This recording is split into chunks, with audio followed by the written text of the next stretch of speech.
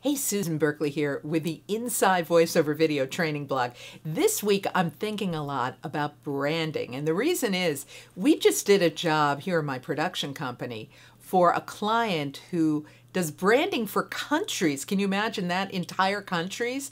And this particular job was for the African country of Equatorial Guinea, who wanted, I guess, businesses to come to their country, and bring their projects. And we did it in many different languages.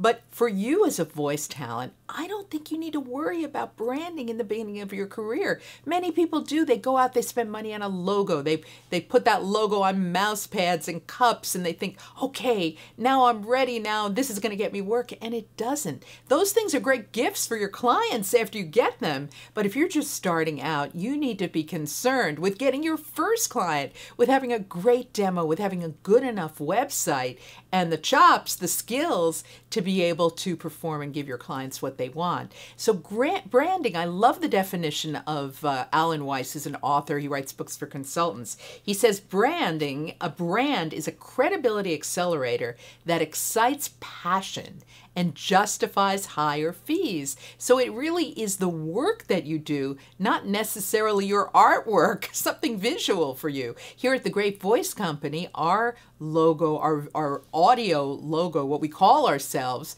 is how the world hears you. So it's customer focused. If you're coming to us as a voiceover students, it's how the world hears you. If you're a corporate client, it's how the world hears you as well. So that's our brand. You're going to have yours very, very soon as you go out there and do great voiceover work. I'm Susan Berkley, back next week with more Inside Voiceover.